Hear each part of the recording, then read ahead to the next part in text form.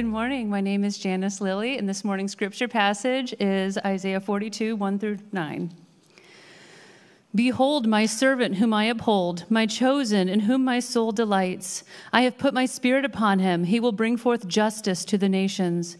He will not cry aloud or lift up his voice or make it heard in the street. A bruised reed he will not break, and a faintly burning wick he will not quench. He will faithfully bring forth justice. He will not grow faint or be discouraged till he has established justice in the earth, and the coastlands wait for his law. Thus says God, the Lord, who created the heavens and stretched them out, who spread out the earth and what comes from it, who gives breath to the people on it and spirit to those who walk in it. I am the Lord. I have called you in righteousness. I will take you by the hand and keep you. I will give you as a covenant for the people, a light for the nations. To open the eyes that are blind, to bring out the prisoners from the dungeon, from the prison those who sit in darkness. I am the Lord, that is my name. My glory I give to no other, nor my praise to carved idols. Behold, the former things have come to pass, and new things I now declare. Before they spring forth, I tell you of them. This is God's word. Amen.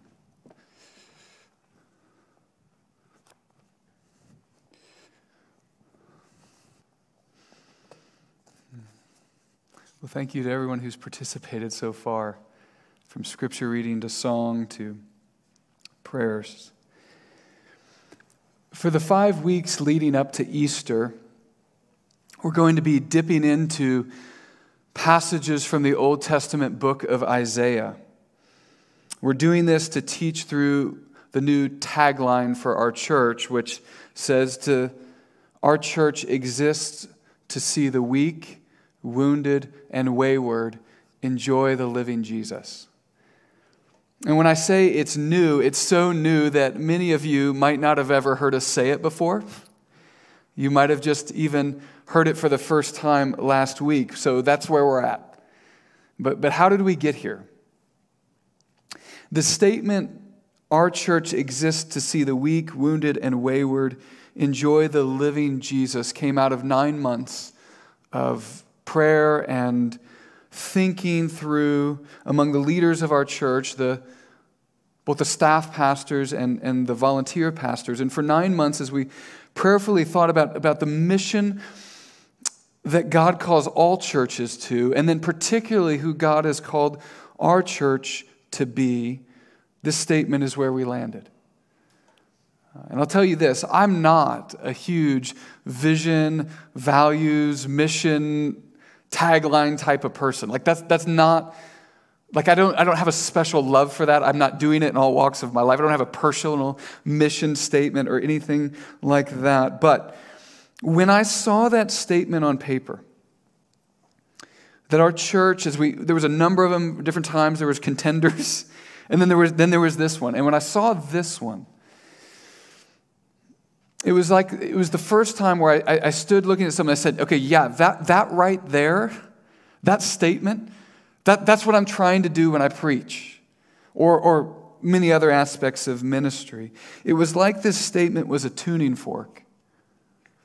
And as it was brought near to my heart, it was causing passions for ministry and preaching to reverberate. And I hope over the next 5 weeks it does something like that for you as well. The first word in the passage this morning from Isaiah 42, verse 1, is behold. Behold. It's a command to slow down and to look up. Through the prophet Isaiah, it's as though God tells us to put down our phones and listen with our face. God wants us to know the joy of the living Jesus. This week we're looking at is for the wounded. It's for us. I've been competing in sports for the last 30 years, I think, as I was thinking about this. And sometimes at the recreational level, sometimes at the slightly competitive level. Most recently as a dad who's just trying to be a better version of me than the me I was the week before. That's most of my athletics now. But over time, I've learned a little bit about injuries, from my own injuries and from watching the injuries of other people. I've become a decent amateur judge of how long a certain injury might keep an athlete sidelined. I have a decent sense of how long it takes for a lightly sprained ankle to heal. So 4 weeks, not 4 months. As opposed to broken ribs, which take not 4 weeks, but 4 months. But how long does it take to heal from various kinds of abuse? If your former church treated you badly and you show up here, is that like a 5-month injury? If you go through the trauma of divorce or widowhood, is that like a 5-year injury? I suppose the answer is it depends. Over the last decade of pastoral ministry, I've learned that while I can sort of guess how long an athletic injury might take to heal, my guess about how long it takes to heal from abuse has always been way too short. I'll say it differently. When I was a younger pastor, I'd find myself, not on purpose or to be mean, just out of naivety, I'd find myself looking at the spiritual equivalent of a broken arm and thinking, that'll be better in a couple weeks. When in reality, it takes far longer to recover. The book of Isaiah does not treat the wounds of God's people lightly. God does not treat the wounds of his people lightly. We don't know the exact circumstances around Isaiah's prophecy here that Janice read a moment ago in chapter 42. Isaiah was in ministry a long time, and many of the passages in the book of Isaiah are not dated like ours, so it can be difficult to tell specifically what was happening at the specific prophecy. But I will tell you, if you were to flip over, and you don't have to do that, you can stay in Isaiah 42 if you want to, but the very first verse in the very first chapter of the book really sets the wider context for the ministry of Isaiah. So in chapter 1, verse 1 of the book of Isaiah, we read this: "The vision of Isaiah, the son of Amos, which he saw concerning Judah and Jerusalem," so that's kind of the southern part of Israel, "in the days of," he writes, "Uzziah, Jotham, Ahaz, and Hezekiah, kings of Judah." These kings tell a story.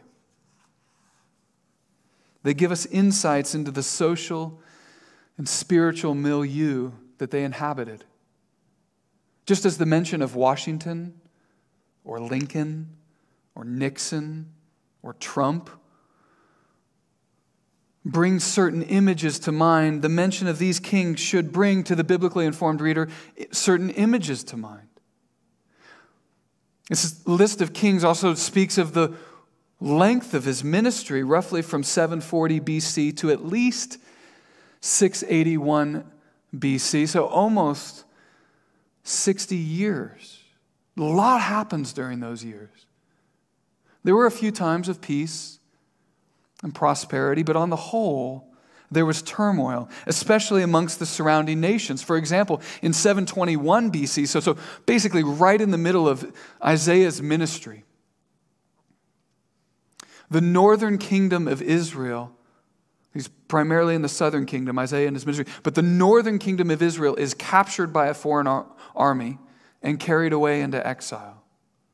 Talk about disruptive. Imagine the top of Pennsylvania, captured, carried away to Canada, I don't know. Be disruptive. Be fearful to live in southern Pennsylvania. I say all of this to point out that the people of God were wounded.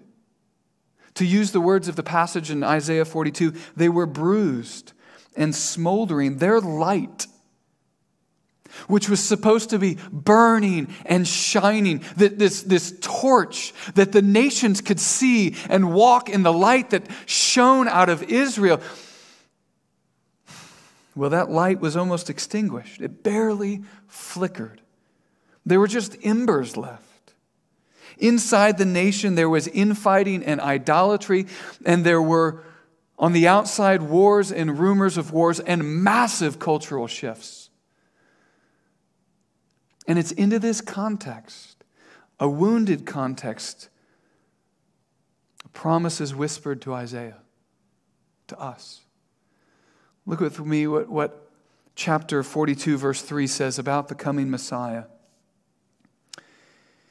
A bruised reed he will not break, and a faintly burning wick he will not quench. He, the Messiah, he, Jesus. Growing up, I had some friends who had a lake behind their backyard, and I remember playing with these. We called them cattails. The passage calls them reeds. And, especially in the late winter, or now after winter, they start to look like this. They start to become dandelions. You can they get really soft. But my friend and I, we would play at his house, and we'd take these and we'd snap off the top. And then we'd throw them like grenades. And they would explode. It was a blast. And then we'd take these, especially in the fall. So it was a fine line. Like, as the fall goes on, these get more fluffy, so the grenades exploded better, but the reed, the sword, became more fragile. But we would take these and we would play with these. If you go to Wildwood, the lake just north of here in Harrisburg, they're all over, and they've gotten thicker over the years, actually, it seems. And we'd use these reeds as swords, but you know what would happen to the reeds? They'd break. They're just not very strong. They'd get flimsy, especially when they get a little crack in them. And all of a sudden they just snap. We might say in this passage, the words of this passage, they got bruised. And once that happens, it's easy to know what to do next. You just throw it away. You just get a new one. There are 1,000 of them. What are you going to do fiddling around with this broken reed, as I heard one pastor put it? There are so many ways to become bruised. Many of us have read or at least heard about the evil done by Ravi Zacharias. He was, so we thought, a respected, internationally known Christian teacher. It turns out he was using his fame and power for sexual abuse. We're all aware, at least vaguely, of the same abuse in the Catholic Church, even that took place here in Harrisburg years ago. In fact, last February, the New York Times reported that the local diocese here in Harrisburg declared bankrupts to, quote, protect from creditors as it faced tens of millions of dollars in outstanding claims from people who were sexually abused by clergy members. 2 years ago, the Houston Chronicle began reporting that it's not just a problem for the Catholic Church, but the Southern Baptist Convention, the largest denomination, Protestant denomination in the world. Maybe some of you followed a little bit before that the reporting done by Julie Roys in World Magazine on Harvest Church in Chicago and their former pastor James McDonald. Not necessarily sexual sin, but abuse of power nonetheless. And we could go on and on. Some of these cases perhaps getting closer to home. I think of a ministry friend of mine who, along with other staff, addressed in pointed questions the verbal and emotional abuse of one of the leaders of a large church, and the staff was promptly dismissed and forced to sign an NDA, a non-disclosure agreement. In other words, they told my friend, "You're not leaving this room until you take this money and agree to not talk about it." He just moved to the city, newly married, bought a house, and it all happened so fast he didn't even know it was happening. So he signed it. And there are many ways to become bruised. Some of you were exposed to pornography at an early age. Others grew up with a belligerent father, and now every time a man raises his voice, you just become disproportionately afraid. Some of you have had loved ones who have committed suicide. Perhaps your local business was steamrolled by a larger corporation. Some of you suffer with chronic illness. All of us, to one degree or another, struggled with aspects related to COVID last year. There are so many ways to become bruised. One of my sisters is adopted. She was actually my cousin before she was adopted. When she was a baby, while she slept in her crib, her mother was murdered in the room next door. I think I was about 10 when we adopted her. I can just remember for the longest time being afraid at night. There's so many ways to become bruised. My friend Chris Thomas, he's a pastor in Australia. I've quoted him once before, a long time ago in a service, but he wrote an article recently about his adopted son. He says, "My son's brain was irreparably damaged due to exposure to alcohol in his mother's womb. In the place where he was being knit together, a place that is designed to hide the vulnerable from harm, he could not escape the poison his mother drank in an attempt to hide from her own pain. Fetal alcohol spectrum disorder means that as his body adapts to the teenage years, his brain lags far behind." There's so many ways to become bruised. And some of you are listening, and to be candid, you're a tough guy. And all this talk of being bruised and wounded, it's not for you. Maybe. But a few of you needed to also be asked this question. If you're so tough, why does everyone in your life, at your workplace, at your home, have to handle you with mittens? If you're so tough, why does your family need to walk on eggshells around you? It might be because you're wounded, not tough. And to protect yourself, you've become this snapping turtle with this shell and the teeth, and no one can ever know you. No one ever can know your heart. There are so many ways to become bruised. In fact, I think of the passage in Romans 8 where Paul writes that we read not only of people, but all creation groans in futility under the weight of being subjected to futility because of sin. Romans 8:22. What is God to do with a people like us? Just throw us away? If you have a grocery bag from Giant or Target, it gets a little plastic grocery bag, gets a rip in it, you don't try and save it. It's like a plastic grocery bag. You just wad it up and you throw it away. There's a billion other grocery bags. You don't waste your time duct taping an old ruined bag. Well, our Savior is not like that. He's not like that. In Isaiah 42, we read about the strong compassion of our healer. You see, when Isaiah writes that a bruised reed he will not break, verse 3, it's not that he can't break a reed. He could break us.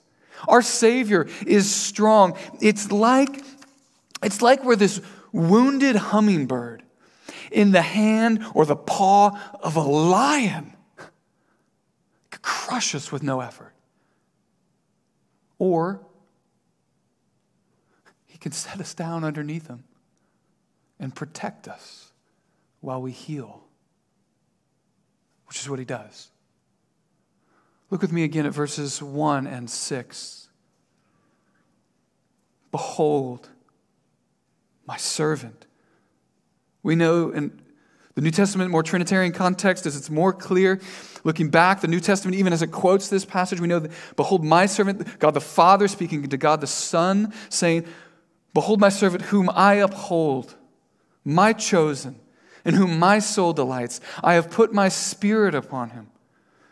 He will bring forth justice to the nations. Coming down to verse 6. I am the Lord. I have called you in righteousness. That you there is singular, not plural. to the nation of Israel, I have called you Messiah in righteousness. I will take you by the hand, and I will keep you. I will give you as a covenant for the people, a light for the nations. This Messiah is no ordinary person. The Messiah is in a special relationship with the Lord, God the Father. Behold, the 5 statements in this passage about their relationship. The Lord considers the Messiah his servant. The Lord upholds the Messiah. The Lord chooses the Messiah. The Lord delights in the Messiah. The Lord puts his Spirit upon the Messiah in a powerful way. This Messiah is no ordinary person. Our healer is both strong and gentle. And in his strength, we read that he will bring justice to the distant nations, the coastlands, it says, without getting tired of being gracious. Look at verse 4. He will not grow faint or be discouraged till he has established justice in the earth. The coastlands, the farthest out places Israel could have imagined, wait, verse 4, for his law. Now, those words about justice and law probably don't communicate to you what they should, at least as we hear them. When we hear law, we think of God's commands, and there's a truth to that. We should think of the shoulds and should nots. But what is being described here is a just society. Shalom. It's saying that war-torn villages will have peace. It's saying that there'll be no more sex trafficking. It's saying that the Messiah is going to bring in a day when you don't have to lock your door at night.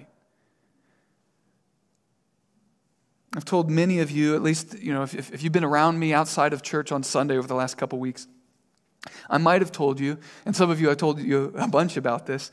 I was so excited for jury duty. I know that makes me weird. I was super excited.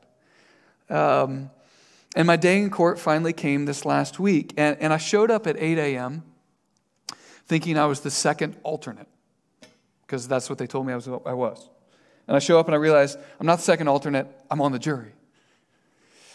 And then after 7 hours of testimony, everyone left the courtroom but the 12 jurors, and they made me the foreman.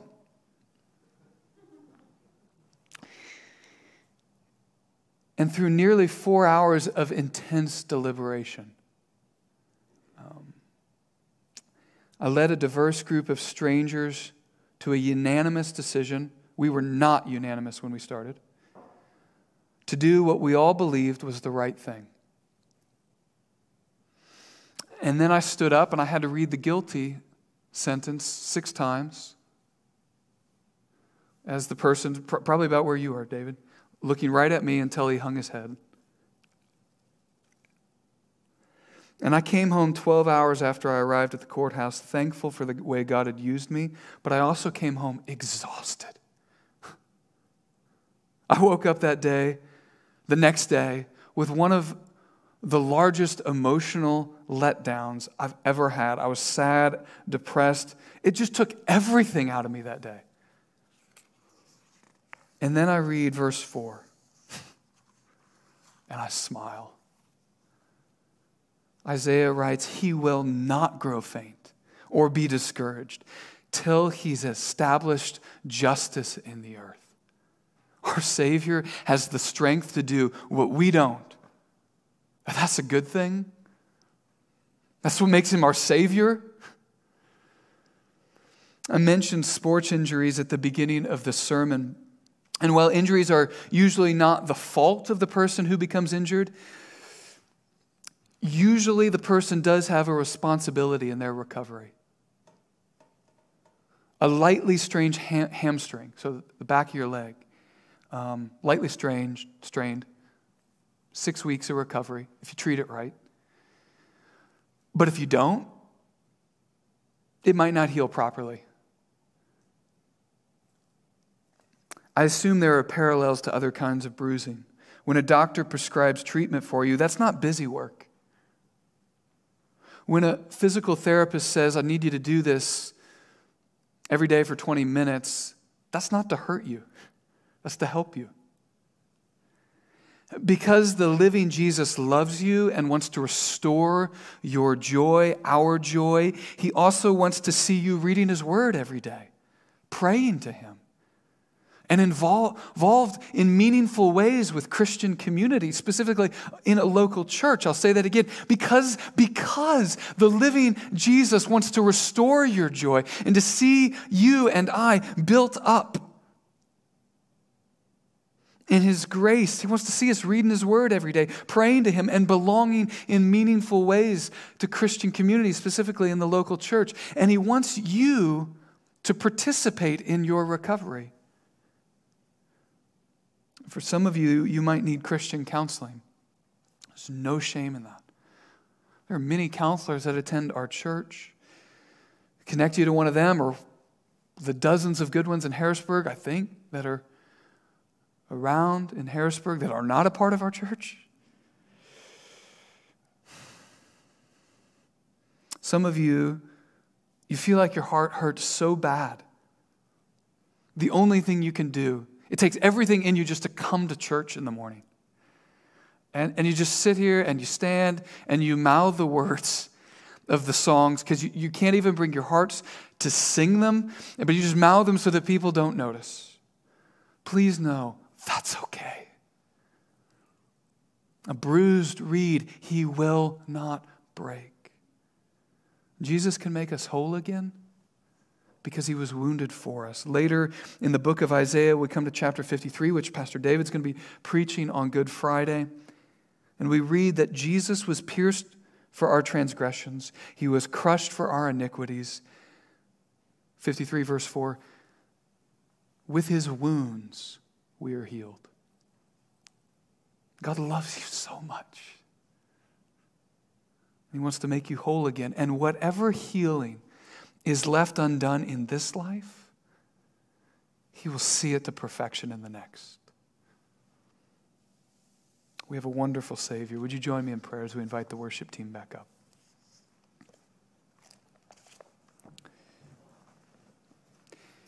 Heavenly Father, we thank you for the 1,000 ways you are not like us.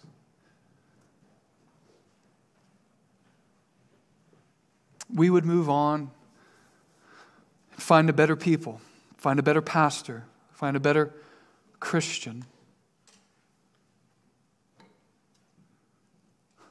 But you are, as the scriptures say, long-suffering. You're patient.